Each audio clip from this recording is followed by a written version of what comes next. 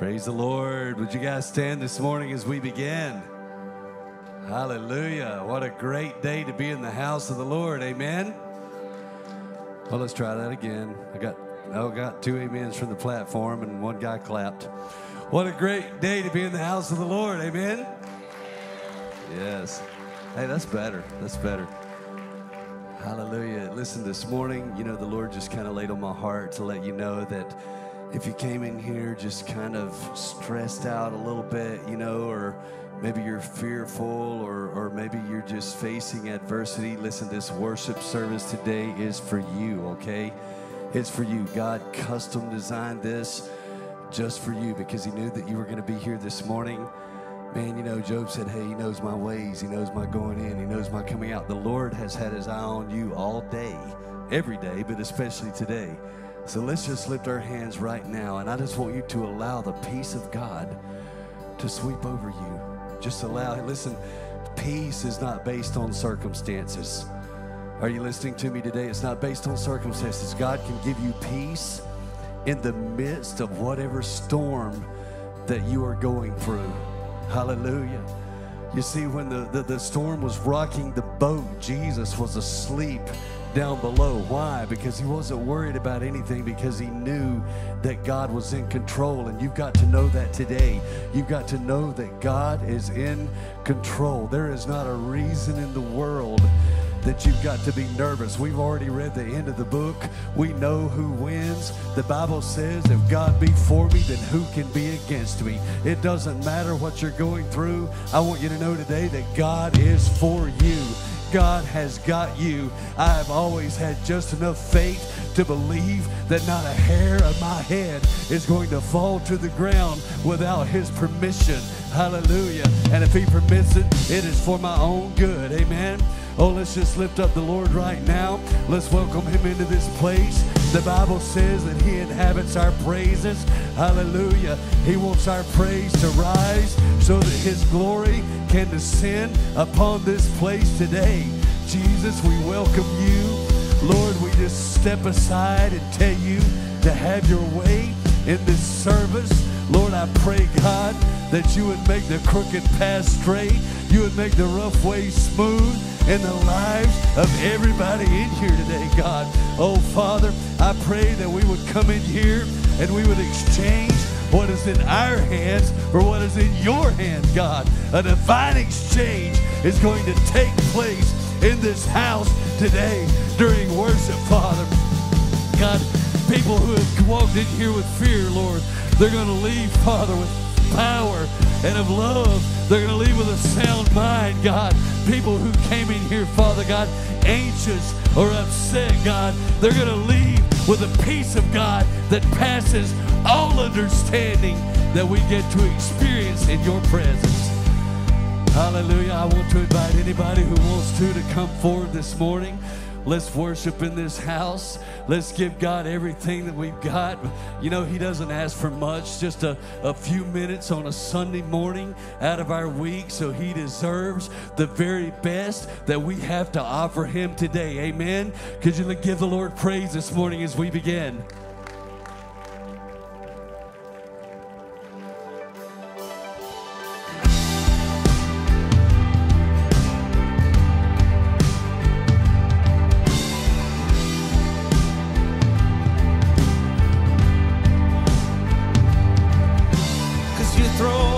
In the presence of my enemies, you invite me to the table and you tell me just to sit and feast.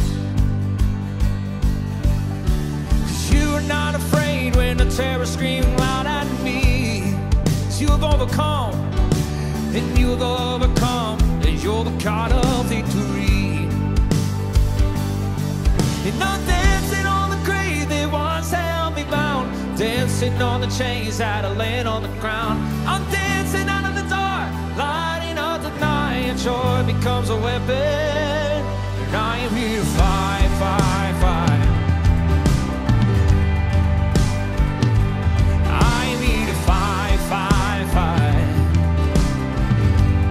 We sing when I walk, and when I walk through the valley of the shadow, I will not be there. 'Cause I know you're by my side, and you'll never leave me by myself. 'Cause even when, oh, and even when I'm weary, you are calling me to calm and rest. Hey. Oh, you cannot be stopped, you have already defeated hell. It cannot be stopped today. Oh, you cannot be stopped, you have already defeated hell. 'Cause I'm dancing on the grave that once held me bound, dancing on the chains that are laying on the ground. I'm dancing out of the dark, lighting up the night, and joy becomes a weapon. And I'm dancing on the grave that once held me bound, dancing on the chains that are laying on the ground. I'm dancing out of the dark, lighting up the night, and joy becomes a weapon. And I am here to fight, fight, fight. Whoa, whoa. Are you here to fight? And I am here to fight, fight, fight. Whoa, whoa. Come on, we sing. 'Cause the enemy may be all around me, but I'm running free. 'Cause you set me free. The enemy may be all around me, but I'm running free. 'Cause you set me free. The enemy may be all around me, but I'm running free. As he sets you free, the enemy may be all around me, but I'm running free. 'Cause you set me free. The enemy may be all around me, but I'm running free. 'Cause you set me free. The enemy may be all around me, but I'm running free. 'Cause you set me free. 'Cause I'm dancing on the grave that once held me bound, dancing on the chains that are laying on the ground. I'm dancing out of the dark, lighting up the night, joy becomes a weapon. And I'm dancing on the grave that once held me bound, dancing on the chains that are laying on the ground. I'm dancing out of the dark, lighting up the night, joy becomes a weapon. And I'm here to fight, fight, fight. Whoa, whoa. Are you here to fight today, church? I'm here to fight, fight, fight. Whoa, whoa. Oh, come on, we're gonna sing that bridge again today. Because the enemy may be all around me, but I'm running free. 'Cause you set me free. The enemy may be all around me, but I'm run. Oh, church, has he set you free today? The enemy may be all around me, but the Lord prepares a table in the presence of your enemies. Come on, we sing today. But I'm running free, 'cause you set me free. The enemy may be all around me, but I'm running free, 'cause you set me free. The enemy may be all around me, but I'm running free, 'cause you set me free. 'Cause I'm dancing on the grave that once held me bound, dancing on the chains that are laying on the ground. I'm dancing out of the dark, lighting on the night, joy becomes a weapon.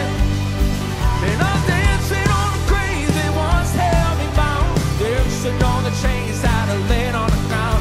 I'm dancing out of the dark, lighting up the night, joy becomes a weapon. And I am here to fight, fight, fight. Are you here to fight? Oh, I am here to fight, fight, fight. Whoa, whoa. Hey, we are here to fight, fight, fight. Hey, we are here to fight, fight, fight. Come on and lift up a mighty shout of praise. We are here to fight. Yeah.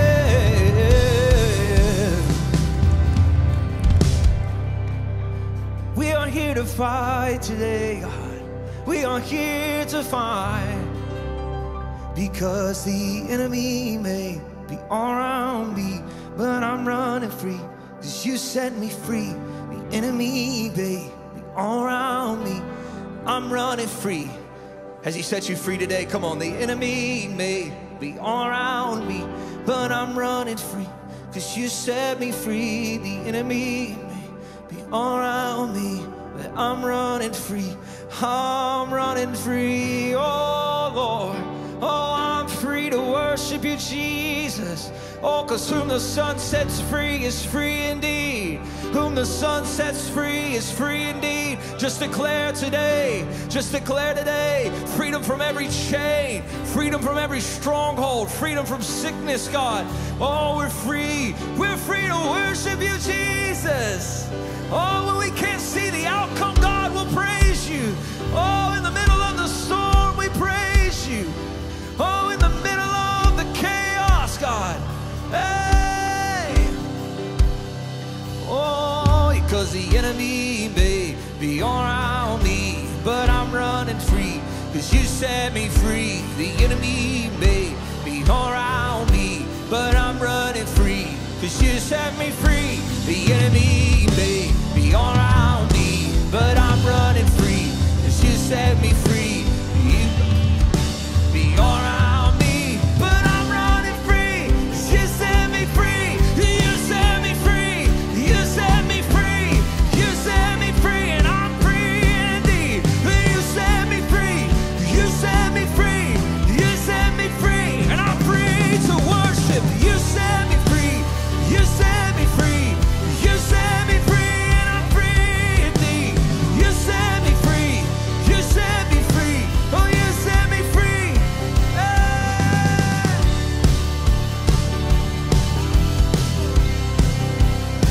Oh, the chains fall to the ground. Oh, the chains fall to the ground. Because the enemy may be around me, but I'm running free, 'cause you set me free. The enemy may be around me, but I'm running free, 'cause you set me free. The enemy may be around me, but I'm running free, 'cause you set me free. The enemy may be around me, but I'm running free. Come on, can we lift him up today? Come on, can we give him worship? Can we give him all the praise? I'm running free, God. I'm running free. Yes, Lord. Yes, Lord.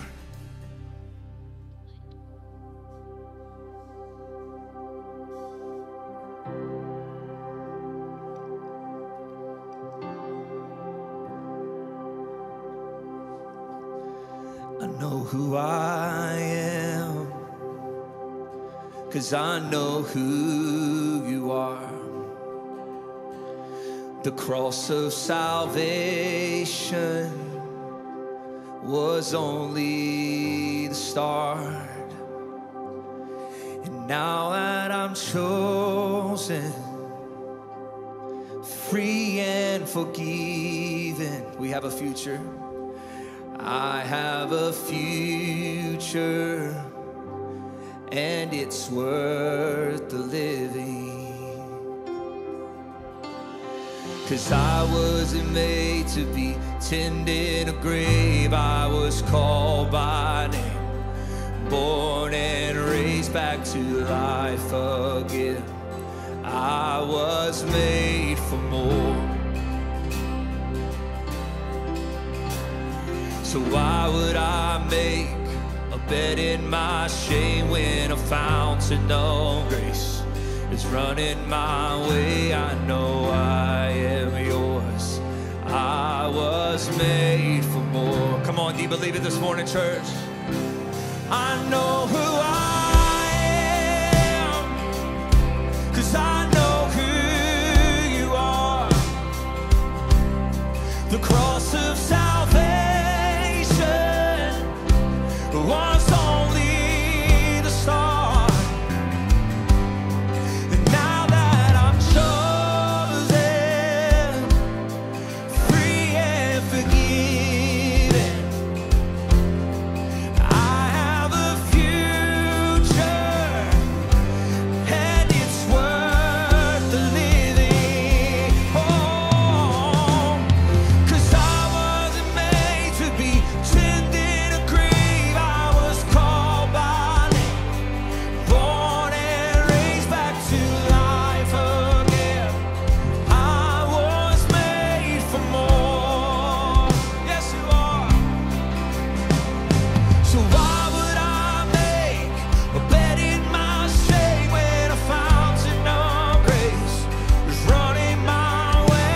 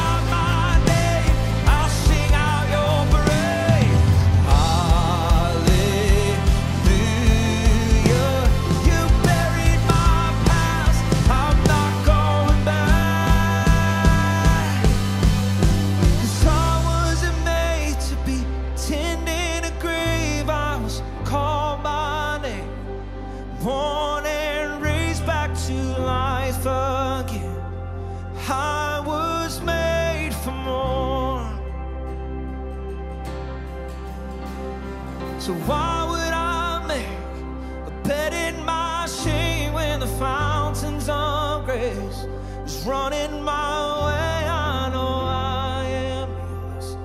I was made for more. I was made for more. Yeah.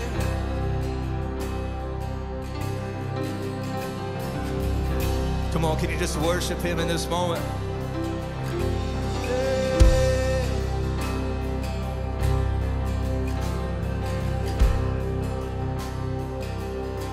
'Cause I know who I am. I know who you are.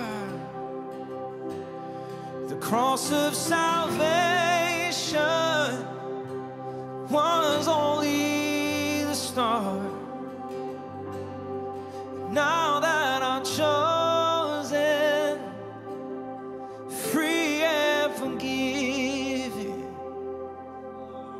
I have a future, and it's worth living.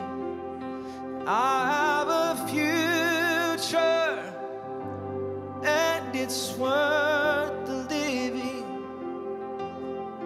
I have a future, and it's worth living. I was made to be tended in a grave. I was called by name, born and raised back to life again. I was made for more. Come on, can you sing it if you believe it today? So why would I make a bed in my shame when the fountains of grace running my way? I know I am yours. I was made for more.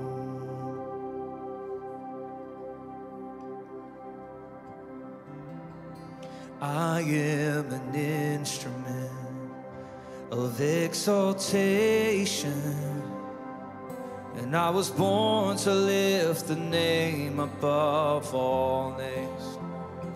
You hear the melody of all creation, but there's a song of praise that only I can bring. Who else is worthy? Who else is worthy?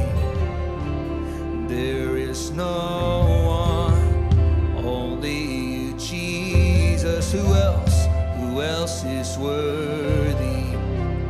Who else is worthy? There is no one, only you, Jesus. You are the infinite God of the ages. Yeah, you chose to make my heart your dwelling place. You healed my brokenness, showed me your glory. So I have songs of thanks not even angels sing. Who else is worthy? Who else is worthy?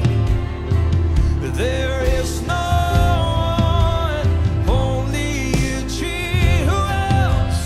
Who else is worthy? Who else is worthy? There is no one, only you, Jesus. Sing again. Who else is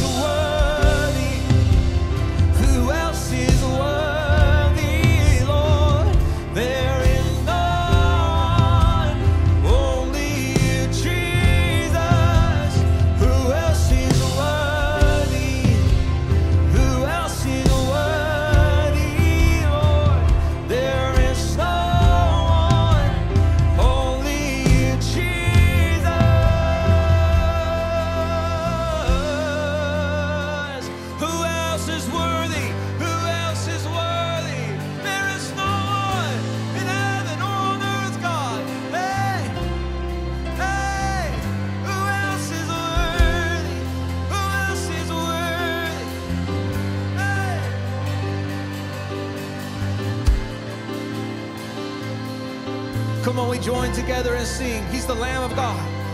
He's the Lamb of God, anointed one, who was and is to come. He's seated on the throne above.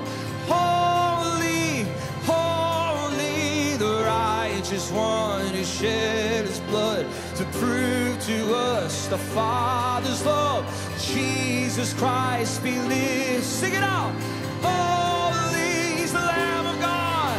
He's the Lamb of God, anointed one, who was and is to come. He is seated on the throne above.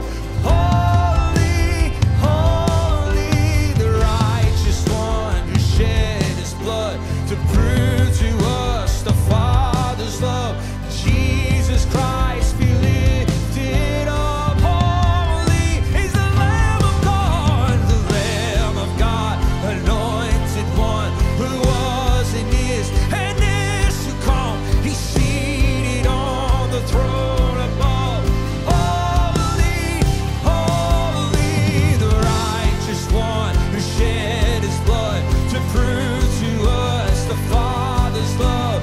Jesus Christ be lifted up. Who else is worthy? Who else is worthy? There is no one, only you, Jesus. Who else is worthy? You are.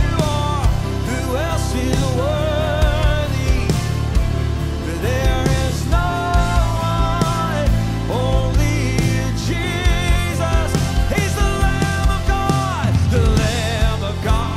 anointed one, who was and is to come. He's seated on a throne above. Holy, holy, the righteous one who shed his blood to prove to us the Father's love. Jesus Christ be lifted up. Holy, sing again, Lamb of God, the Lamb of God, anointed one, who was and is to come. He's seated on the throne above. Holy, holy, the righteous one who shed his blood to prove to us the Father's love. Jesus Christ be lifted up. Who else is worthy? Who else is worthy? There is no one, only you, Jesus. Who else is worthy? Who else is worthy, Lord? There is no one, only you, Jesus. There is none. There is no one, only you, Jesus. There is no one, only you, Jesus. Only you, Jesus.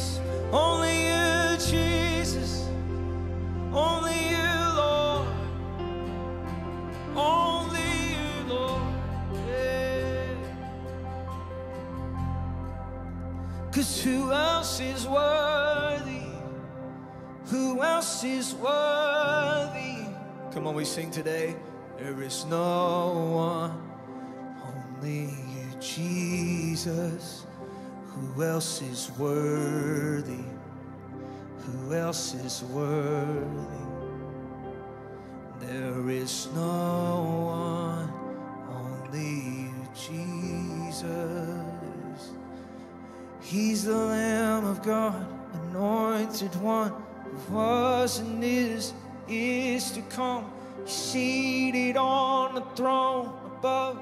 Holy, holy, the righteous one who shed his blood to prove to us the Father's love. Jesus Christ be lifted up. Holy, holy, he's the Lamb of God, anointed one, and is to come, seated on the throne above. Holy, holy, the righteous one shed his blood, prove to us. Jesus Christ be lifted up.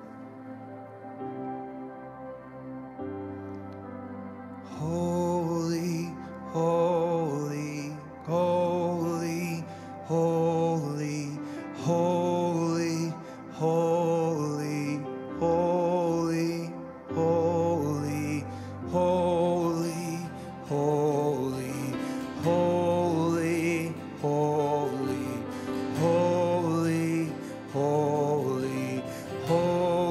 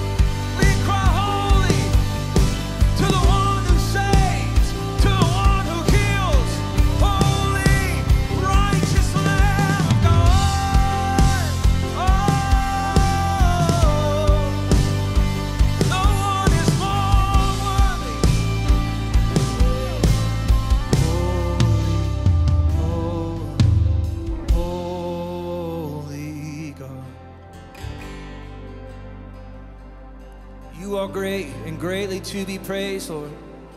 You are great and greatly to be praised. Come on, can we just worship him in this moment? You are holy, you are worthy, Jesus, worthy Lamb of God. There's none more worthy, there's none more holy. Holy, yes, you are the righteous Lamb of God. Oh,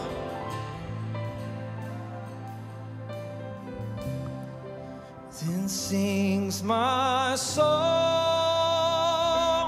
my Savior God, to thee.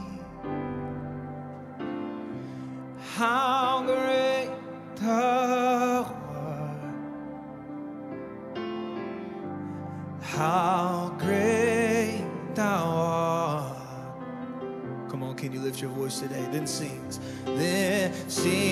my soul, my Savior God, to thee. How great thou art, how great thou art. Oh, yes, you are. This sings my soul, my Savior God, to thee. Oh, how great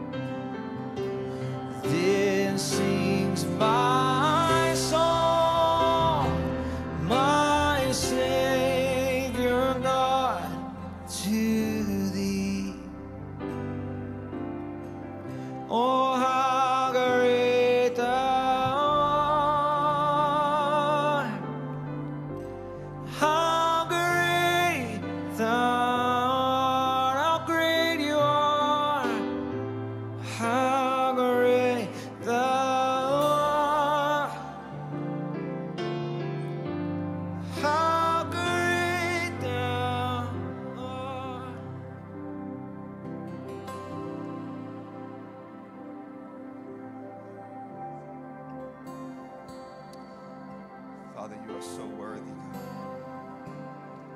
Church, can you just tell him for just another moment?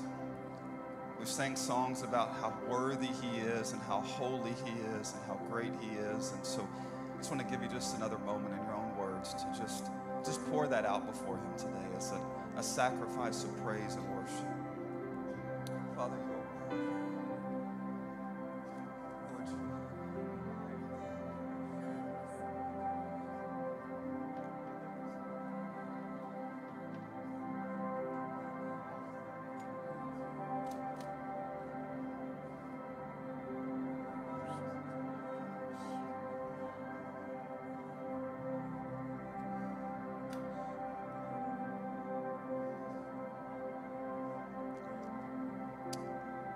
Father, you are worthy.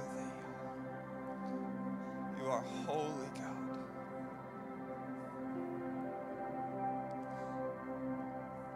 Yes, Lord. There is no one like you, Father.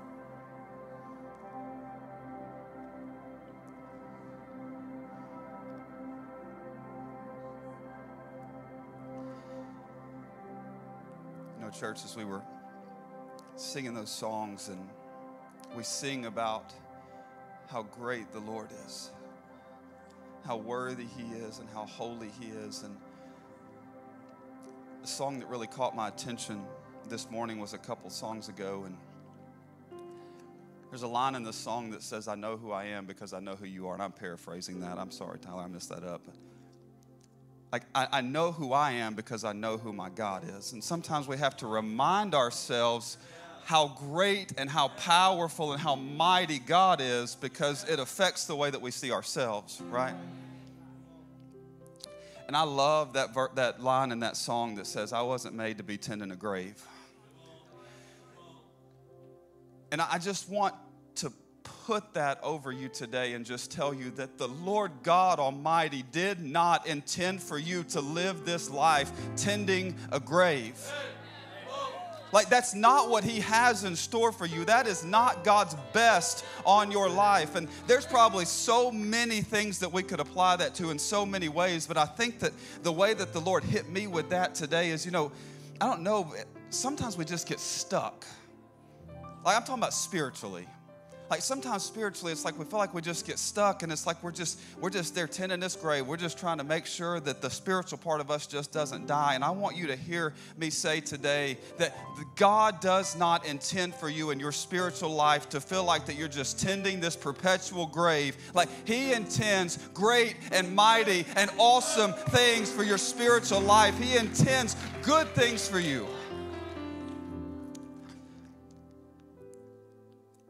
And I want you to hear this morning the Lord. There's a fountain of grace. It's another line in that song. There's a verse that I want to read over us today. And I just want to ask you this. I just want to, right where you are, if you'll just close your eyes for just a second. I'm just going to trust the Lord in this. If you're here this morning and you just feel like, I'm stuck. In my spiritual life, I'm just stuck. I just feel like that I've just kind of been tending a grave. And listen, I have good news for you this morning. The grace of God is without limit. The power of God is without limit. And what the Lord intends for you, the Lord will see it come to completion. My favorite verses in Scripture, some of them, they talk about that the Lord is the one who gives me strength. And so if that's you and you just feel stuck, I just want to ask you to raise your hands right where you are. And I believe that the Lord is going to pour out grace and mercy and power over your life today. I want to read these verses and I want to pray over us. This is Paul's prayer in Ephesians. Especially if your hands are lifted this morning, I just want you to hear these words. For this reason I kneel before the Father, from whom every family in heaven and on earth derives its name. I pray, listen, this is a prayer for those of us who find ourselves stuck or find ourselves tending a grave or find ourselves kind of stuck in that same place like we can't get out of this rut and move closer and further with the Lord. I pray that out of his glorious riches, he may strengthen you with power through his Spirit in your inner being so that Christ may dwell in your hearts through faith. I pray that you, being rooted and established in love, may have power together with all of the Lord's holy people to grasp how wide and long and high and deep is the love of Christ, and to know his love that surpasses knowledge, that you may be filled with the measure of the fullness of God. Now to him who is able to do immeasurably more than all we could ask or imagine, according to his power. Listen, can we just all together, can you just repeat after me? His power. His power. His power. Listen, it's not our power. We don't have the ability. It's not our grace. It's nothing within us. And I think that if we come to the point that we remember that we know who we are because we know who he is, then the power and the grace and the mercy of God floods our lives. And I just pray that this morning that the Lord would just hit the turbo in some of our spiritual lives, because it's his power. Now to him who is able to do immeasurably more than all we ask or imagine, according to his power that is at work within us, to him be glory in the church of Jesus Christ through all generations, forever and ever. Amen. I just want to encourage you this morning. The Lord is strong and mighty. The Lord is able where you are not. The Lord intends great and mighty things in your spiritual life. The Lord wants to see you excel and move beyond what you even think or imagine. And so one more time, if that's you and you just need the Lord to strengthen you, if you find yourself in a rut, if you just find yourself tending a grave, I want to ask you to raise your hands, and I'm going to pray over us this morning. Father, we come before you this morning humble, Lord. God, I'm reminded that your word tells us in 1 Peter chapter 5 that you give grace to the humble. Lord, you oppose the proud, but you give grace to the humble. And Lord, I have always held on so tightly to that verse, because if we humble ourselves, then it is grace upon grace upon grace, and it is power upon power upon power. Lord, you told the disciples in the book of Acts, go and wait until you are clothed with power from on high. Lord, those verses in all of Scripture, they don't sound to me like a group of people who call upon the name of the Lord and spend their time tending a grave. Lord, it sounds to me like a group of people who sell out to you, God, and who, as they give their entire hearts to you, Lord, you look upon them and you pour out grace and you pour out power. Lord, I pray today, Father, that you would strengthen us in our spiritual lives, God. Lord, I pray, Father, that we would understand that a little bit of hard work on our part and a whole lot of anointing on your part, and we can accomplish things in this world that we can't even imagine or comprehend yet.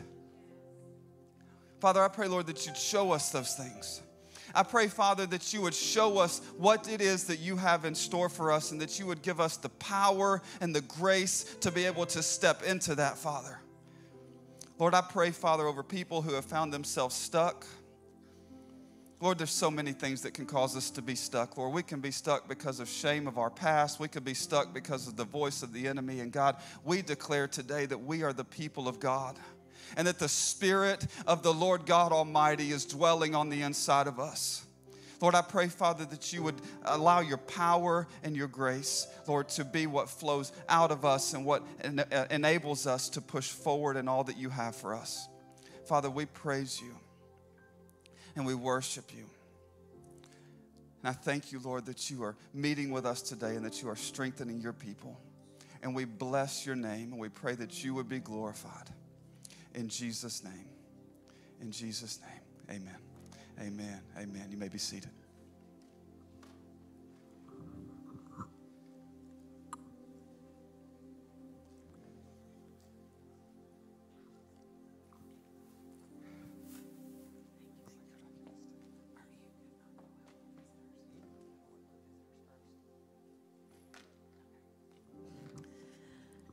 Good morning.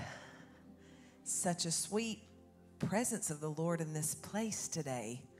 I love it. I don't know about you, but sometimes I just need to drink in his presence and his goodness. Amen. Well, if you're visiting today, we want to welcome you to First Assembly, and my husband will officially do the welcome today, but I just want to say welcome to you. We've got a few announcements that we want to make today, and that's going to take just a couple of minutes, but something brand new that we want to talk about today is our fam community groups. And yes, there we go, community groups thriving together. It's, you guys understand this, that a lot of times when we're in this setting here like we are this morning, it's almost impossible to say hello to everybody you want to say hello to, right? I feel like I see the same 12 people every Sunday, and I love those 12 people, but there's a whole lot more than 12 in the room that I want to see. So what we are going to do, and I know that happens to you guys, and we're creatures, real big creatures of habit. How many of you sit in the same seat or the same area every single Sunday? Raise your hand. That's every single body in this room. Yes, we all do. And so we got to know more than who's on our little 1 or 2 rows around us. So that is why the Lord has really put on our hearts to develop these community groups. And what these groups are, we are going to break them up by age groups. And so that way you can get together with people your age and maybe have some of the same interests in mind, or maybe you're in the same situation or the same station in your life. But just for us to have fellowship and get to know each other and get to experience life together. And all of these community groups are going to be different. First, let me back up and say this. Our intentions are to have one community group a quarter, which is a 3-month period. But because everything fell into the first quarter of this year, Easter included, we're going to do it a little bit differently. We're going to have one community group every 2 months. And so you will hear the announcement. You will see it on Facebook. If you are not in the fam group, now there's a First Assembly page on Facebook, but there is a fam group that you can be a part of, where we also make a lot of announcements and a lot of things just throughout the week. So we'd love for you to get in that. But these community groups are going to be broken up. And do we have a slide for our first group, maybe? There we go. Look at that good looking couple, Jeremy and Allison Hendricks. Okay, so this time, Jeremy and Allison are going to host the community group for ages 25 to 35. It is going to be on April the 29th at 6 p.m. at the park. Jeremy and Allison, at the park? At the park. Yes, okay, that's what I thought. So we will have these from time, weekly. They will scroll and it will say Jeremy and Allison Hendricks, ages 25 to 35, April 29th at 6 p.m. Okay, then the next group we have is Russ and Jana Friend, ages 45 to 55. There is a group in there that we missed, the 35 to 45, but we're still working on that for this time. Russ and Jana are the 45 to 55 age group. That's what they're hosting this time, and that is May 11th at 4 p.m.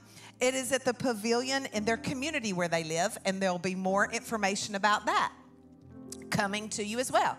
Then Neil and Nancy Travis, age 55 to 65, May the 18th at 5:30 p.m. It's going to be at their home.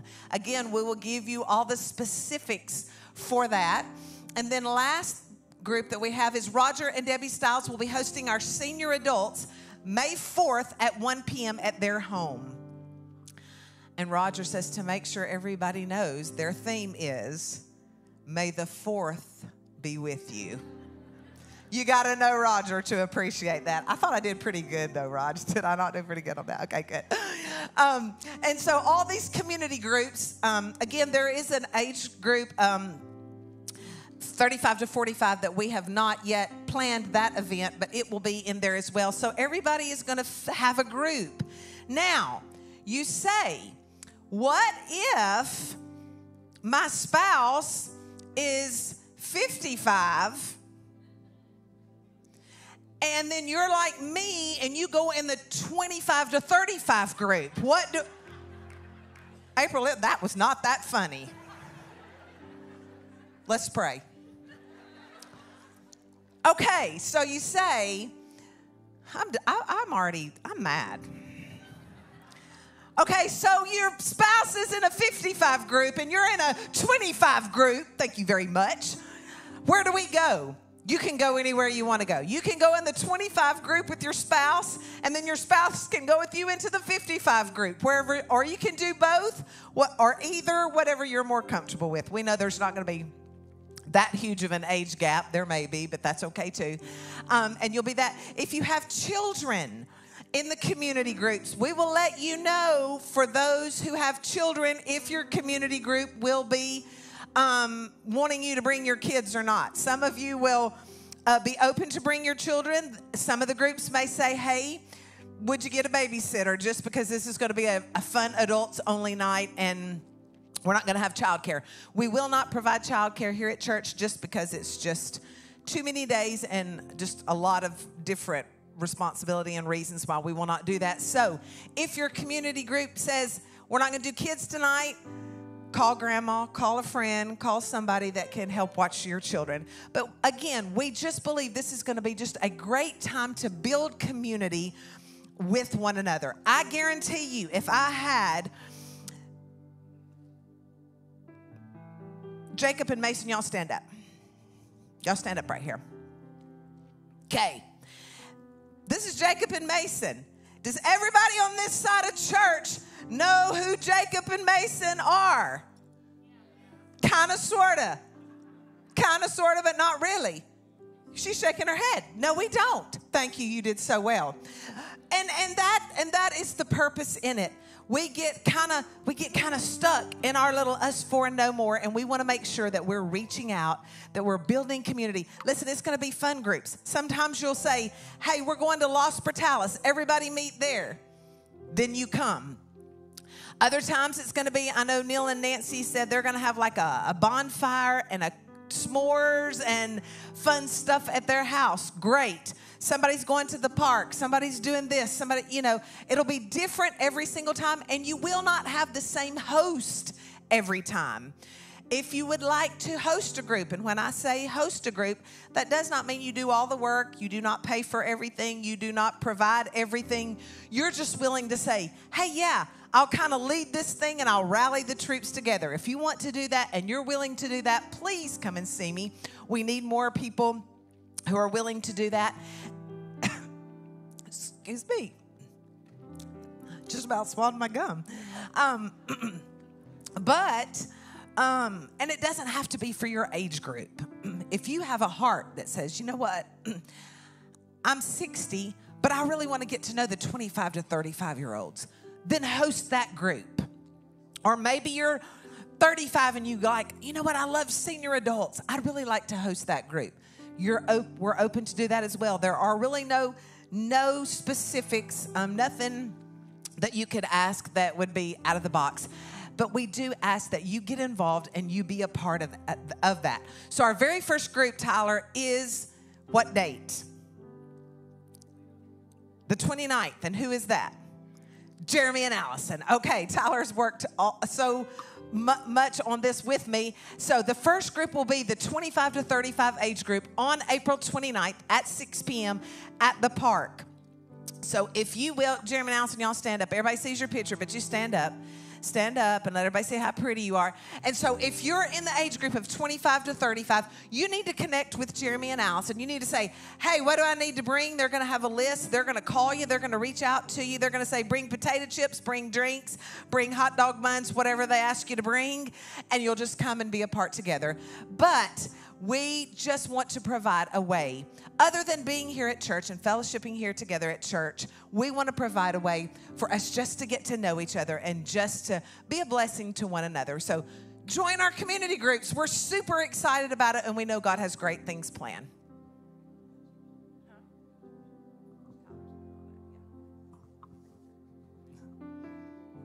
I just want to tag just a little bit on the community groups really quick.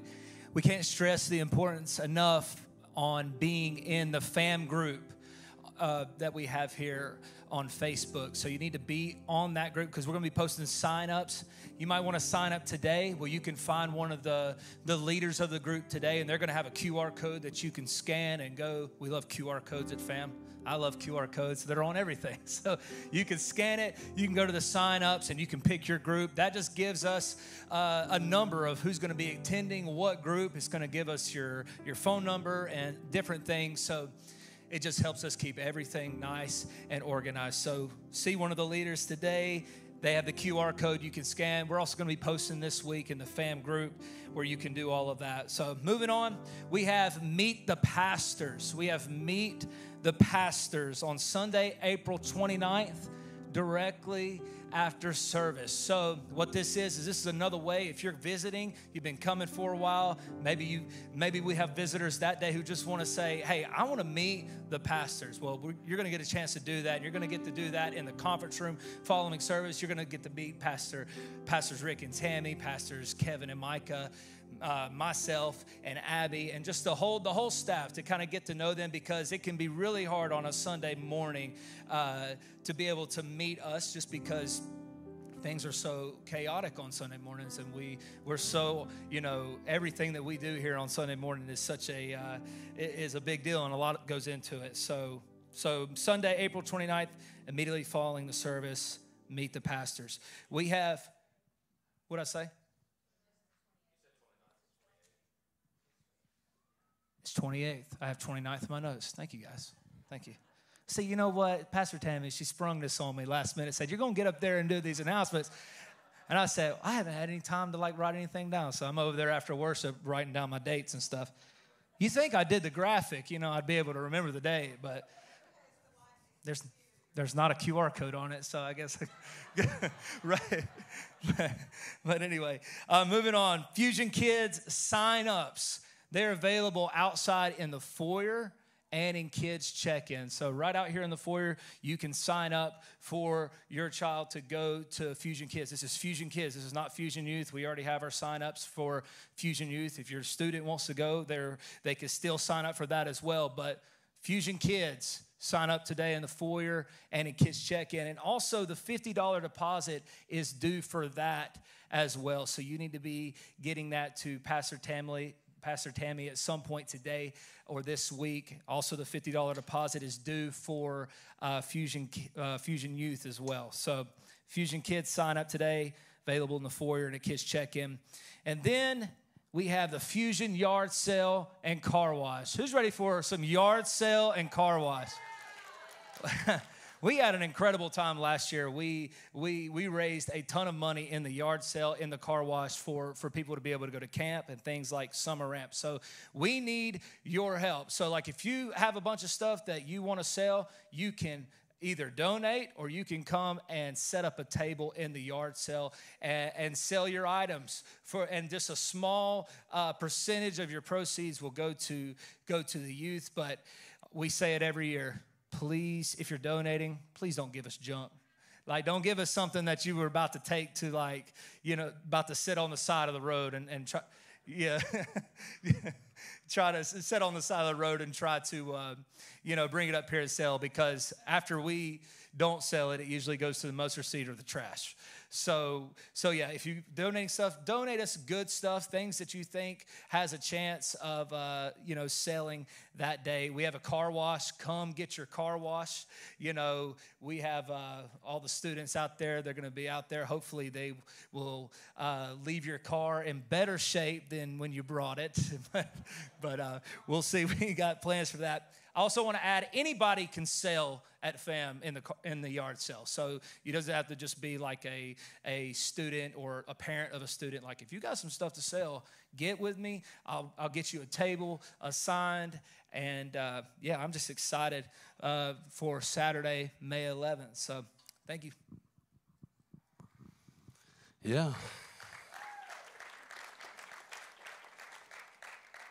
I'm just not really sure about how we did it today, if that's ever going to work again. I mean, think about it, because Tammy's got me going to her to the 25-year-old thing at Jeremy's, and I'm going to have to drag her to Roger and Debbie's. I mean, that's the way I'm reading it, Maybe we could get that Northwest Tennessee transport van to drop us off. I'm sure they know where Roger lives.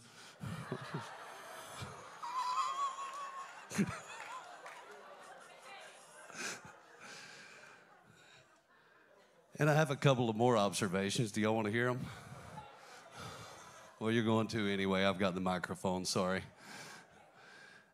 I saw some people last year at the car wash when they saw us washing cars get out of line.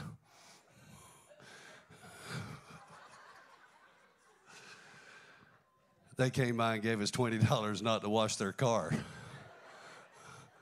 They're like, you know, I've never worked at a detail shop, but I really don't think that's right. And one more thing, we have received stuff at the yard sale before that mustard seed wouldn't even take.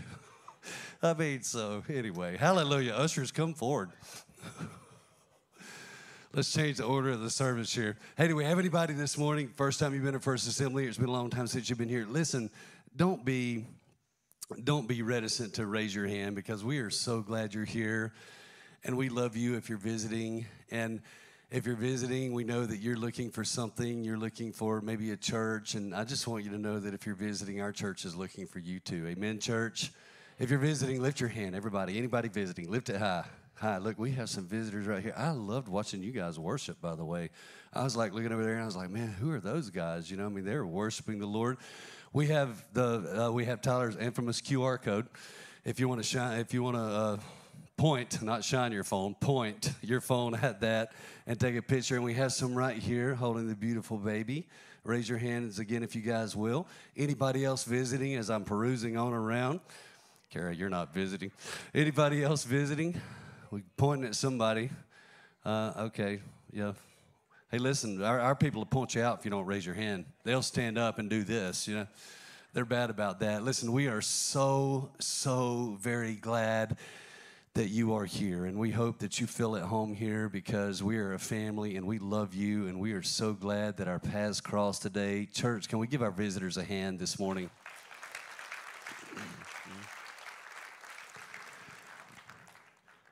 Church, thank you for your faithfulness in giving. I want to encourage you to give to the Lord this morning. Man, God is faithful. God has big plans for our church. I'm just so excited about everything that I'm seeing him do. I'm excited about what he's been doing in me. I'm excited about what he's been doing in you. I'm excited about what he's doing in our church. Take your gift and hold it to the Lord this morning. Father, as your people give, I pray that you would bless them according to the measure of their faith. I pray, God, that you would increase their faith. And Lord, I know that achieving an increase in faith isn't always easy, but God, it's the currency of heaven. Lord, we put so much emphasis here, God, on trying to make money and trying, Lord, to save up for our retirement, God, when in reality, faith is the currency of eternity, Lord. It's the thing, God, that will allow us to lay up treasures in heaven where moth and rust do not corrupt, Father God, and thieves do not steal. God, everything we have ultimately belongs to you. We are a steward at best. Thank you for loving us. Thank you for providing for us. Thank you for not just being Jehovah Jireh, but for being our Jehovah Jireh. We love you. We ask it in Jesus' name. Amen. Would you bring your gift forward this morning in an act of worship?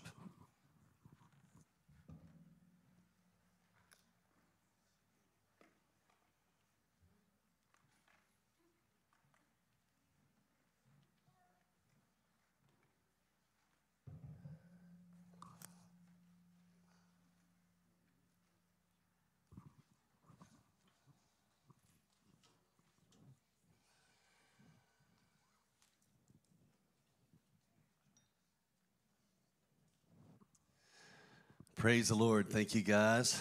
Thank you, ushers. So before Easter, I began a series within a series. How many of you remember our series where we talked about inviting people to church, inviting people to share their faith, share the gospel, spread the good news? And the mini-series that we started was based on two significant statements that Jesus made while he was on the earth, and both deserve to be revisited time and time again. Today's going to be my last sermon in that particular series, but we will revisit this subject on a regular basis, and I will constantly remind you of why I preached this series to begin with. Let's look at the two significant statements that Jesus made, beginning with Luke chapter 2, verse 49, where he said, "Why do you seek me? Did you not know that I must be about my Father's business?" And the next one is in Luke chapter 19, verse 10, where he said, "For the Son of Man has come to seek and to save that which was lost." We can derive from these two statements that the Father's business has to do with seeking and saving the lost. Amen? And if we indeed consider ourselves Christians, we must live up to that billing, because the word Christian means Christ-like. So if we're truly going to be like Christ, then we need to go to work in the family business and seek out the lost in order to see them saved. If we are part of the family of God and we want to go to work in the family business, which is what we want to do, amen, to be about the Father's business, to be about the business of heaven, then we want to do this. Okay, so we're going to have a little bit of fun with the title of the sermon today. I want to give you a little history about the title of today's sermon, and this whole thing may totally tank, but it's okay because we tank the announcements. It's all right. So, John Boy and Billy. How many of you have ever heard of John Boy and Billy? Hey, I'm surprised, man. We got some cool people in here, you know. Babe, have you ever heard of John Boy and Billy? She's not answering me. Okay, so John Boy and Billy are from our hometown. They're from the Charlotte area. Billy actually went to the same high school that I did. We graduated from the same high school. I didn't know him, but he's a few years older than I am. And I wanted to have a little fun with this sermon title because sermon titles are a challenge. I mean, you would think, seriously, I always try to put a lot of thought into my sermon titles because you want the title to be catchy. And man, when you preach hundreds of sermons, after a while, you're like, man, it's just like I'm fresh out of ideas. And a lot of times I'll have the sermon completely done and won't have a title for the sermon. And I know it kind of aggravates Tyler, but man, it gets tough sometimes to come up with these. But so John Boy and Billy do what's called the Big Show, and they do all these little skits, and they feature these different people that do funny things. And at the end of the skits, and if you've ever listened to them, you've probably heard this before. At the end of the skits, Billy does this one-liner, and he says, are you ready? He says, "Join us next time when you hear the crusty old Let me hold it down." All right, let's try it one more time. Okay, join us next time when you hear the crusty old cashier say, "Hey, big man, let me hold it down." See there, it wasn't that good. Okay, so hey, big man, let me hold $1. That's the title of the sermon today, and it's going to make sense in a minute. So let's go to Luke chapter 15, and as you're going there, let me preface this with the fact that Jesus in this chapter uses 3 parabolic stories that were intended to show the Pharisees the purpose of the gospel and the true value of one who is lost, which is something that the modern day church needs to truly understand as well. And I'm not going to stand here and say to you that the modern day church doesn't care about souls, but the Bible says that wisdom is proved right by her actions. How much emphasis does the modern day church really put on evangelism? How much emphasis does the modern day church really put on seeing somebody come to Christ? How much time do we spend inviting people to church? You see, if we aren't careful, we can get so engulfed in the church world and in church politics and in church drama. Come on, somebody, am I in the right place today? That we forget about the main objective, and that is to see people come into right relationship with Christ. Alex and Tyler, since they started pastoring, they have both said to me, Dad, why did you not tell us that Sundays come around so quickly? You have to have a sermon and then another sermon and then another sermon. And man, it just like clicks off. It's like you spend so much time on sermons. And I said to them, guys, in all honesty, a pastor's thoughts can never be far from a sermon. Amen? It can't. Right, Tyler? Right, Kevin? Your mind can never be too far away from a sermon, even in youth ministry or other ministries, you know? And as believers, listen to me, I believe that our minds should never stray far from the fact that people need Jesus. That's something that we should always be mindful of. That's something that should always be in your heart and be in your mind. I mean, think about it. There are things that are never out of your thoughts. Your kids are never out of your thoughts, are they? Your grandkids are never out of your thoughts. Your businessman is never out of your thoughts. If you're a coach, your players are never out of your thoughts. If you're a teacher, your students are never out of your thoughts. And the list goes on. And as believers, the lost should never be out of our thoughts. It was never out of Jesus's thoughts. Many times when someone would come forward to be healed, Jesus would look at them and he would say, "Your sins are forgiven." Why did he do that? Because that was the primary order of business. That meant more than somebody being healed. It meant more than blinded eyes being open. Man, we get all caught up if a blind person can see, or a lame person can walk, or somebody gets healed of leprosy, or God heals somebody of a terminal illness. But the main thing should be for Jesus to give them eternal life, for their sins to be forgiven. That was the main thing on Jesus' agenda. It should be the main thing on our agenda today. It should never be far. Okay, so let's go to Luke chapter 15. We're going to begin reading in verse 1. Luke chapter 15, verse 1. Now the tax collectors and sinners were all gathering around to hear Jesus. But the Pharisees and the teachers of the law muttered. Everybody say muttered. "This man welcomes sinners and eats with them." Then Jesus told them this parable. "Suppose one of you has 100 sheep and loses one of them. Doesn't he leave the 99 in the open country and go after the lost sheep until he finds it? And when he finds it, he joyfully puts it on his shoulders and goes home. Then he calls his friends and neighbors together and says, 'Rejoice with me, I have found my lost sheep.' I tell you that in the same way there will be more rejoicing in heaven over one sinner who repents than over 99 righteous persons who do not need to repent." Somebody ought to highlight that in their Bible. We think the gospel and we think church is all about us. He settled it right here, did he not? What he said was there's more rejoicing in heaven over one person who does not know him that comes home than hundreds of people in here this morning. I don't think y'all are getting this. I'm going to keep preaching it till you do, and it's already 11:30. You better hurry up and get it. There is more rejoicing going on in heaven over one person that is unrighteous who comes forward and gives his heart to Jesus than all of the religious, righteous people sitting all over this country today, according to the Word of God. There you go. You guys want to leave, don't you? Or suppose a woman has 10 silver coins and loses one. Doesn't she light a lamp, sweep the house, and search carefully until she finds it? And when she finds it, she calls her friends and neighbors together and says, "Rejoice with me, I have found my lost coin."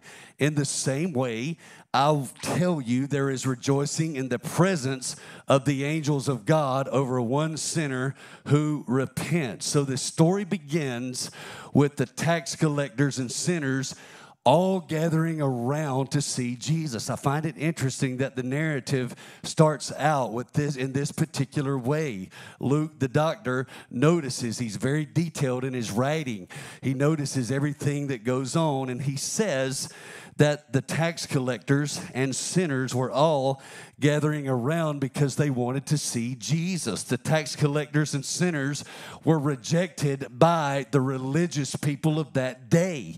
I want that to be clear. They were considered rejects. They were definitely not accepted in the church world. As a matter of fact, if you showed up with a group of them to service, then you could have very well been asked to leave at that point in time if you showed up with this particular group of people. But listen to me, the gospel is not designed to drive people away. It's designed to draw people to us. I asked them to put this on the screen. The gospel of Jesus Christ should endear people to us, not drive people away from us. Amen? The gospel should endear people to us. It should make people want to be around us. Jesus did it right. People wanted to be around Jesus. It didn't matter what their history was. It didn't matter where they came from. Our message today should be a message of love and forgiveness. The Bible says it's His kindness that draws us to repentance. It's not His meanness. It's not His threats. It's His kindness. Jesus talked about heaven twice as much as He did about hell. He wasn't trying to scare people into salvation. He wasn't trying to scare them into the kingdom. He was trying to love them into the kingdom. Are you hearing my heart this morning? He loved the people that were rejected in that era. He loves the people who are rejected now. This passage illuminates the heart of Jesus so that we can see He loved the lost. And I wonder how many of God's people really love the lost. We're real quick to get mad at the lost because maybe the way they talk in front of us or maybe the way that they act. I tell people all the time, listen, you don't get mad at a blind man for being blind. You can't get mad at a sinner for sinning. That's what they do. That's why they're sinners. Amen? They're sinners because they sin. Jesus was passionate for the lost. He loved being around them. You can say amen if you want to. He loved being around the lost. He loved hanging out with them. He loved eating with them. He never tried to avoid them. He never tried to avoid lost people. If he showed up today, he wouldn't come and try to find the pastor of the biggest church in this town or the biggest church in our denomination. That's not who he'd be going to hang out with. You know, we think we've got Jesus figured out. You don't have Jesus figured out. Go ahead and put that in your pipe and smoke it. We do not have Him figured out. He never tried to avoid the unwanted. He never tried to avoid homosexuals. He loved them. He didn't condemn the adulteress and look down on her. He loved her. Listen to me. He never, ever got angry or upset with the sinner. He never condemned a sinner in the Bible. Look it up. He didn't condemn sinners. It's not what He did. How about us?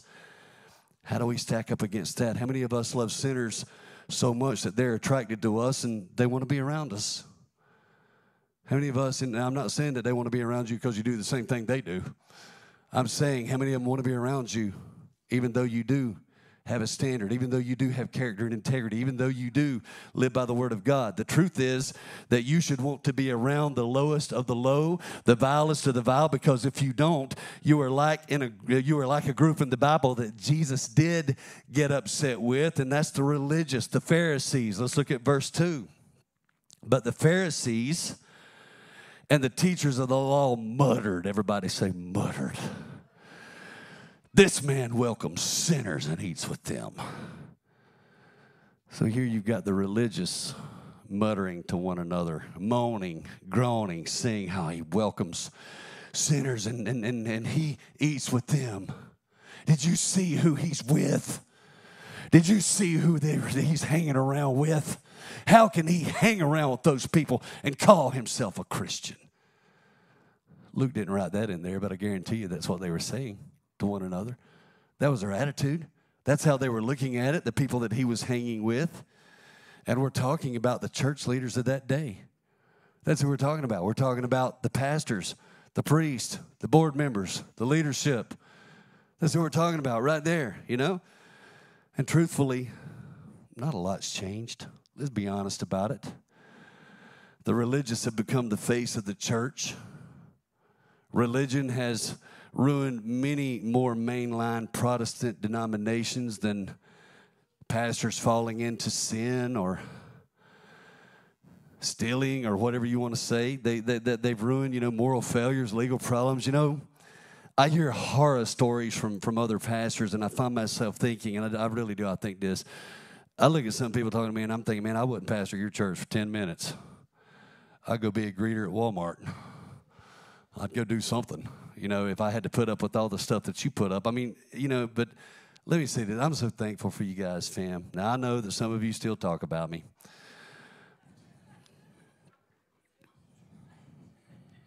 I'm not stupid. And believe it or not, some of those people that you talk to, they talk too. I know there's still whispers, which is the meaning of the word mutter, by the way. It's when you say something under your breath to somebody, you know, you're kind of muttering. Did you see that? Did you see what he had on? Did you see what she had on? Did you see Pastor Rick doing 50 through town? That red Jeep of his came off the ground when he hit the railroad tracks. And Alan Alexander and Dominique didn't pull him over because they know him. If I went 1 mile an hour over, I'd be locked up and in jail. Thanks, Alan, by the way. Alan did pull me over one time. I was in a church van. That's before he started going to church here. He didn't give me a ticket either, by the way. Thanks, Alan. I love you, man. I owe you. If you ever need a prayer, I'm your man. You know, something that I've discovered about religious people by and large is they're not worried about the lost. You want to know if you're religious or not? Ask yourself how concerned you are with the lost. And I'm not talking about the lost that live in your household, and I'm not talking about the lost in your bloodline. I'm talking about the lost. I'm talking about people that you're going to come into contact with today that you've never seen before, but you know they need Jesus. Listen to my heart. We need to be concerned about them. We need to worry about them. Because when we're not, that's in total contrast to Jesus, who said, I've come to seek and to save those who are lost. Those are action words. You're called to much more than just to come out here and get a spiritual fix once a week. You're called to so much more than that. You are. So Jesus tells them 3 parables here in Luke chapter 15, trying to explain to them the value of someone who walks away from God. He talked about the lost sheep, he talked about the lost coins, and he talked about the lost son. And today's sermon is about the lost coin, hence, hey, big man, let me hold $1. You know, big man, God's the big, never mind. First off, let's look at the lost sheep. We're going to look at the other 2 real brief, right quick. I'm not going to preach long, I promise. Look at the lost sheep.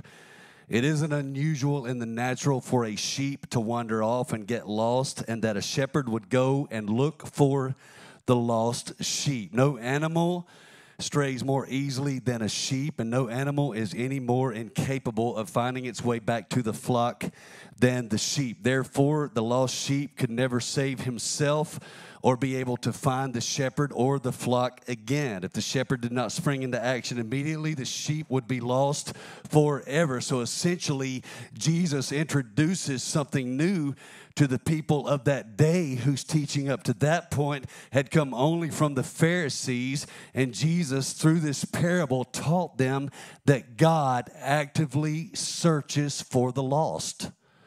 God actively seeks for the lost. And how does God do that? Through us. We are his hands extended. That's who we are. So if we're not doing it, it is not being done. And he not only receives the lost, he searches for them. He searches for and finds the sinner. And although that's awesome, that's not even the main point of this parable. It's not even the main point that Jesus was trying to make.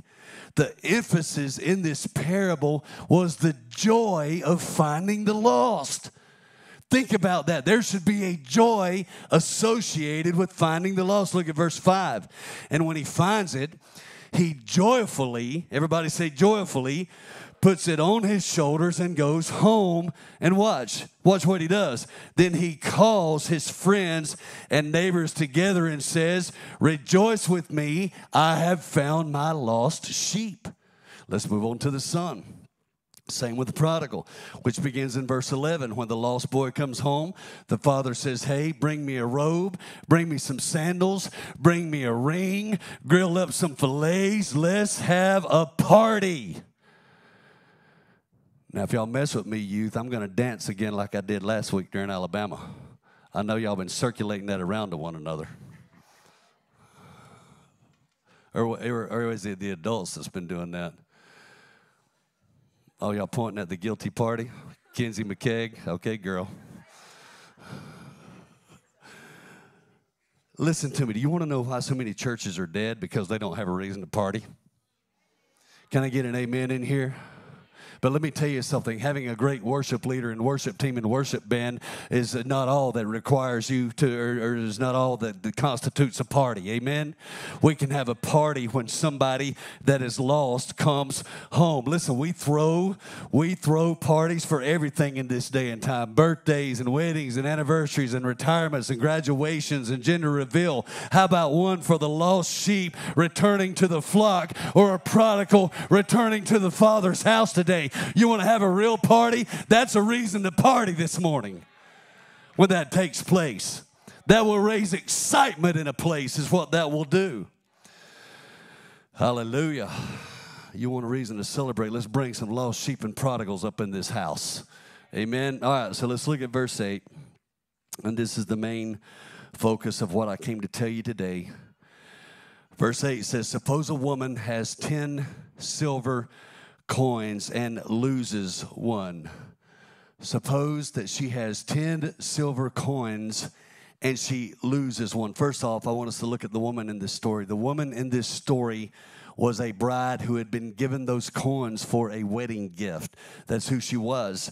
And therefore, she had a responsibility where the coins were concerned. And according to this passage, she had lost one of the coins, and she knew that it was her responsibility. She was responsible for that coin, and she had lost that coin. And the woman also in this story represents you and I, the church. The church is what is represented in this parable by the woman. So we are the woman in this story. Now, I'd like to point out that the Bible doesn't say how she lost the coin. It doesn't discuss the events leading up to her losing the coin. But what it does tell us is what she did just as soon as she realized that she had lost a coin. She sprung into action immediately. The Bible says, doesn't she, back to this same scripture, light a lamp, sweep the house, and search carefully until she finds it. One of our main responsibilities as the church is for those who are lost. Now listen to me. The woman in the story didn't sit in the corner and pray. All right? She didn't call the church office and put her coin on the prayer list. Amen? That's not what she did. She didn't say, please pray for the lost coin. She didn't make a Facebook post that said, oh, I need some people that, you know, when you get done at the bar Saturday night to pray for my lost coin on Sunday morning. She didn't say that. She didn't need you to send her a praying hands emoji. She didn't need any of that. Oh, please pray for my lost coin. It's lost. I need somebody to help me pray right now. And don't you love this? Drop everything you're doing and pray. No details, no questions, please. What? Pray for yourself, bro. Listen, she lit a lamp. She swept the house. She got busy, didn't she? She went to work. Read it. She went to work. When do we feel like we can come in here and sit down and do nothing and never work for the kingdom of God? Show me what Bible that's in. I'd like to see it. You're not going to find it in there. She went to work. She searched carefully, and she didn't stop until she found it. That was her resolve, and it ought to be ours. Am I in the right house today? I can't get no help in here this morning. I said that was her resolve. She lit a lamp. She got a broom. She swept the house. She shined a light. She didn't stop until she found what was lost. Am I in the right house today? All right, let's consider the coin. The coin in this story represents the soul. Remember, the woman is the church. That's us. And the coin represents a lost soul. And we established right up front that the coin was lost. Now, Jesus shared 2 other parables in this chapter, with all 3 referencing something that was lost. But there is a distinct difference, and I'm just about done, but hear my heart. There is a distinct difference between this parable and the coin, this parable about the coin and the other 2 parables. You see, the lost sheep and the lost son willfully walked away. Both of them, of their own accord, willfully walked away. The sheep, you know, he walked away from the flock, and the lost son walked away from the father's house. They made a choice to leave. They were responsible for their own actions with eyes wide open. They left the comfort and safety of the fold in the house, and they decided that they were going to take their chances on their own. The coin, on the other hand, listen to me, was lost by the one responsible for it. And who is that? That was us. We're the woman in the story. The coin was lost. How many people have we lost over the years, church? People who were entrusted to us as a church, people that we were responsible for. The coin represents someone who is here or who should be here but is now lost. And again, we are responsible. The church has driven so many people away. The church in this day and time couldn't be any further from discipleship, because let me tell you the message that every church I know of is putting out there. This is the message that they're putting out. If you want to be part of this church, then this is how it works. This is an unwritten principle in the church world that I'm fixing to share with you, but nevertheless, it is a principle. Believe like me so you can become like me, and then you'll belong to me.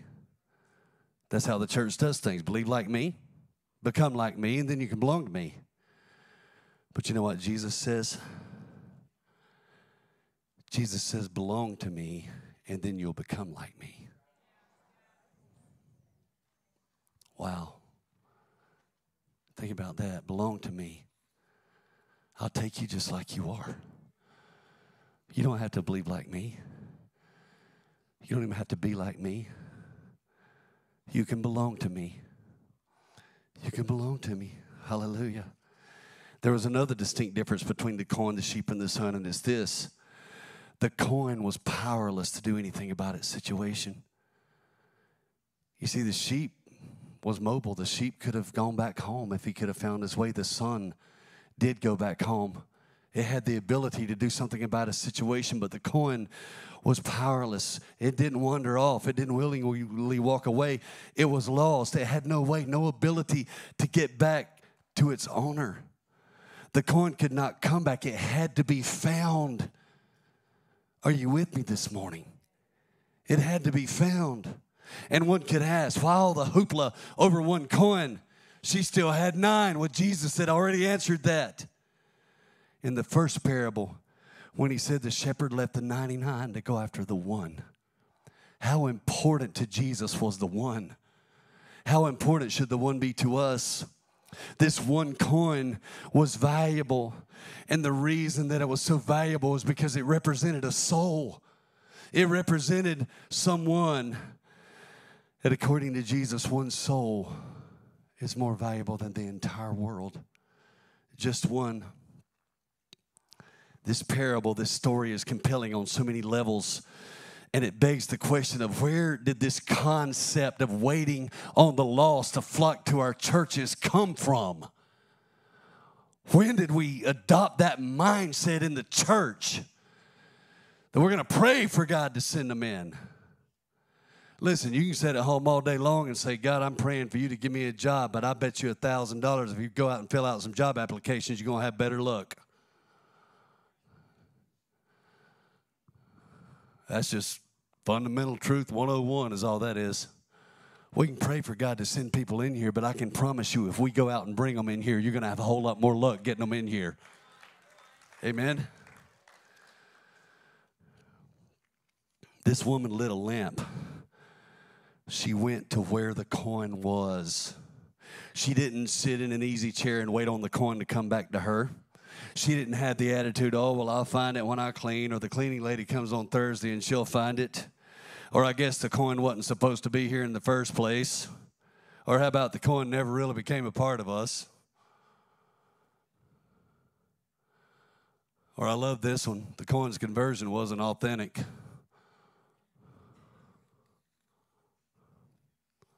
Pastor Tyler, I close with this. The shepherd in this story went out and found the lost sheep. The father in this story ran and met the lost son. The woman in this story, little lamp, got a broom and did not stop until the coin was found. And I must ask this morning, is this our resolve? How much does it mean to us, church? Ask yourself the question, how much does it really mean to me? How much does it mean?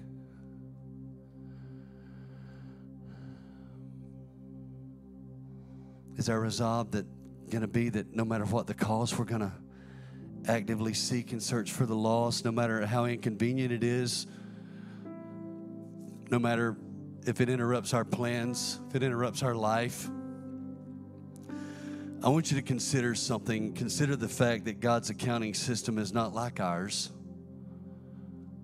I want you to consider that this morning.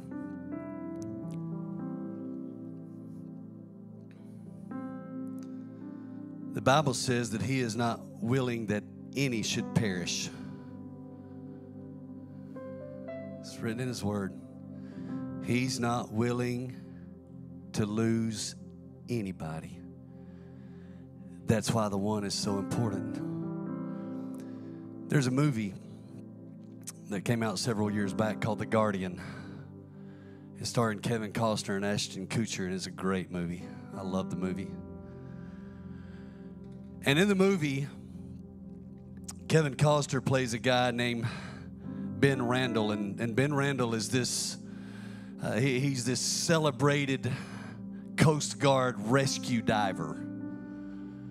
When ships are broken down or sinking and people are in the water, this guy will jump out of a helicopter and he will go in and he'll help them get to the basket. And I mean, this guy is just, he's famous and everybody knows who he is, and he's rescued hundreds of people. And Ashton Kutcher plays this young hotshot named Jake Fisher, and he comes onto the scene, and he's won all these high school swimming awards, and he wants to join the Coast Guard, and his only goal is to break Ben Randall's record of rescues. That's his goal. He lives to do that, and he's continually asking, he's continually asking Ben, what's your number? How many people have you rescued? How many people have you saved? As if to say, I'm going to break your record. I'm going to save more than you. And as the movie's coming to an end,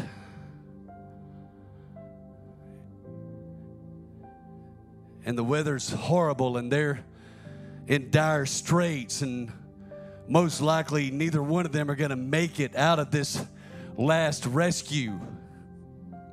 And again, all these rumors are floating around about how many people that Ben Randall has saved. And so they're together. And Jake feels like if I ask him what his number is right now, he'll tell me, because he knows one or both of us is probably not going to make it out of this. And they're in the water, and the storm is raging around them. And Jake looks at him and says, "What's your real number?" And Ben Randall says, 22. 22. And Jake Fisher says, 22? He says, well, that's not bad. It's not 200, but. And then Ben interrupts him and says, 22 is the number of people I lost. He said, it's all I kept track of. I didn't keep track of the ones I saved. I kept track of the ones I lost. And I wonder, which number is God keeping track of? Would you stand this morning?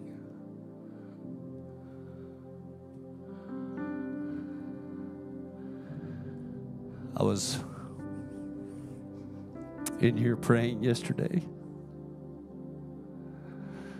And I pray this prayer a lot. I do. I said, God, I don't want to miss it. Whatever your plan is for me, I don't want to miss it. I don't want to fall short. I don't want to stand before you and see what you really wanted me to do and see.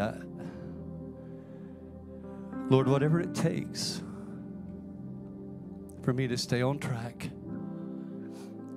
and to genuinely do what you call me to do, that's what I want, God. That's what I want.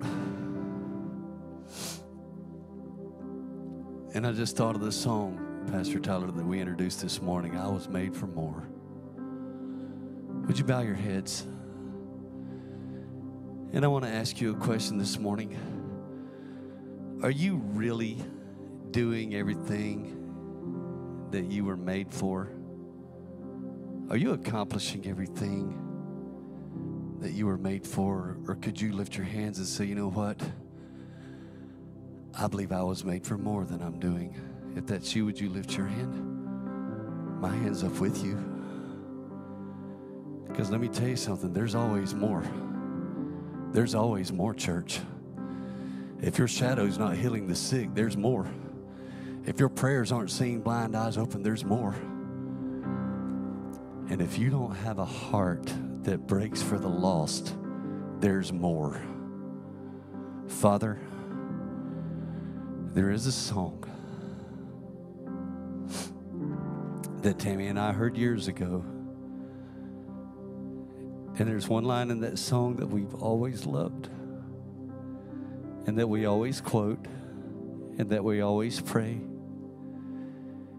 And it's this: break our hearts for what breaks yours.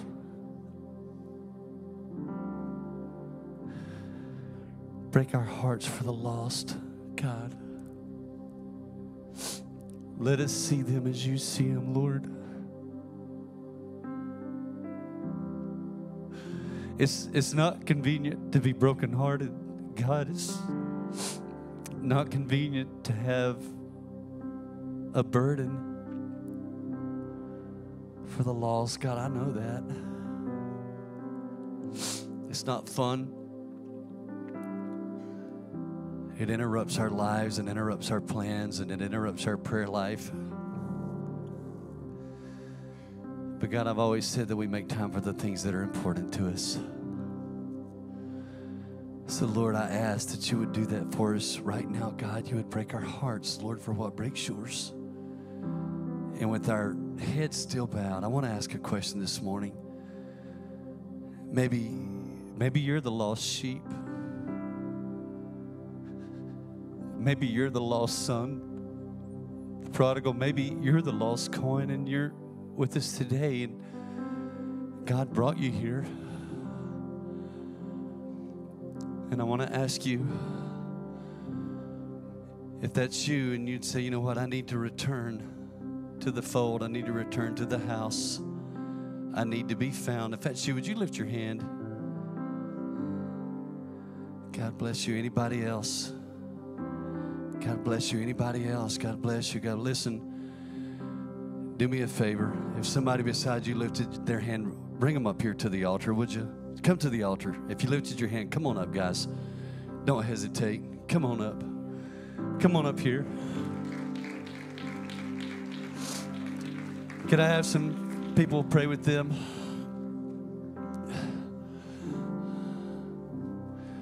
Wes, if you want to turn us on that a track, that's fine. Pastor Tyler, if you want to come down here and pray, I want you to do that.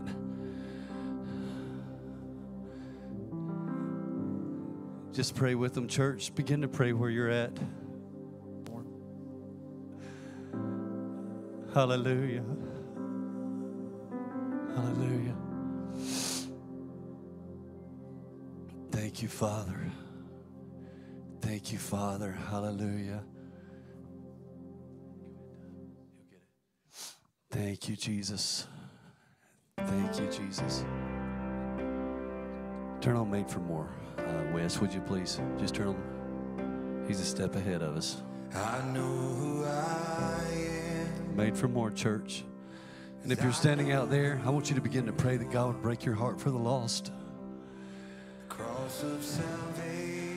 How wonderful is it that He would bring His Spirit down into this church today and break our hearts for what breaks His, to allow us to share. And you know, when the Bible talks about sharing in the fellowship of His suffering, He suffers for the lost. Do you understand that?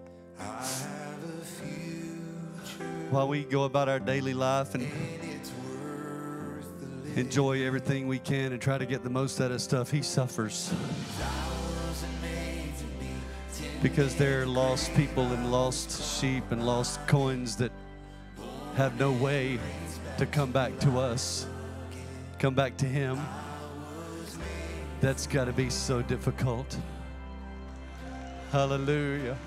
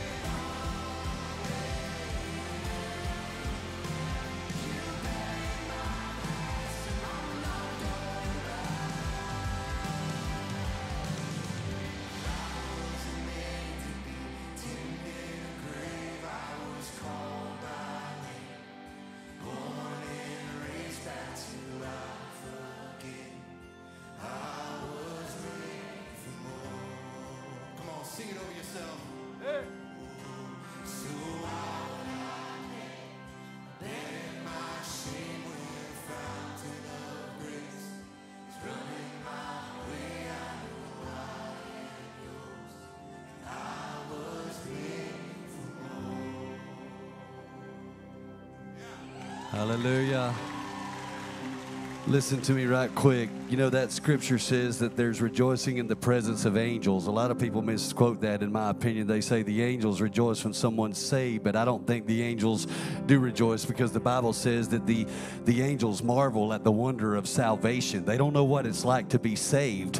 So when you do know what it's like to be saved, you have a reason to rejoice when somebody comes up front to be saved. So right now, here at First Assembly Milan on April the 14th, 2024, I want us to raise up a shout and a hand clap for the people who have come forward this morning to give their hearts to Jesus.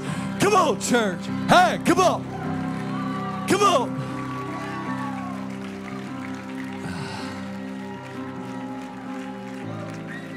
Yes. Hallelujah. Listen, God bless you guys. I love you. And let me say this, prayer tonight, I don't know what's going to happen in prayer tonight, but it's going to be something good. I just, sometimes I tell you, come Sunday, I don't know what I'm preaching, but it's going to be good. I hope it has been good. Tonight, I don't know what's going to happen, but it's going to be good. So come to prayer tonight, 6 o'clock, right here in the main sanctuary.